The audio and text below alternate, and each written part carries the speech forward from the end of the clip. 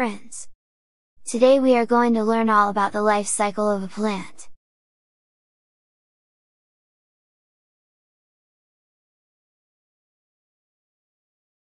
A life cycle is the growth of all living things. Living things include plants, animals, and even people. All have a life cycle of how they grow. Let's talk about what a plant needs to grow. First, they need soil. Soil is the material that a plant will grow from. Soil can be found in the ground. In the soil a seed can be planted.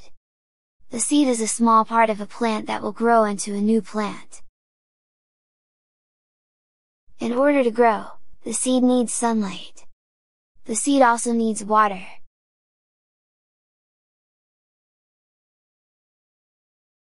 In the early stage of the plant cycle a seed will grow a root. The root will help keep the plant safe in the ground and will also bring in nutrients, or plant food, from the soil. Over time the rooted seed will begin to sprout. Now the plant is beginning to grow out of the soil. The sprout will keep growing to develop into a stem.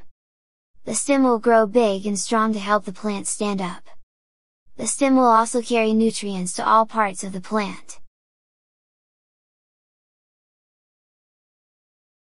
Eventually the stem will keep growing into an adult plant.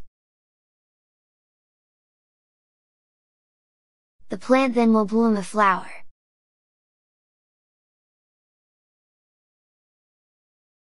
From the flower new seeds will grow. Those seeds will then repeat their own plant life cycle. Now you know all about the life cycle of a plant.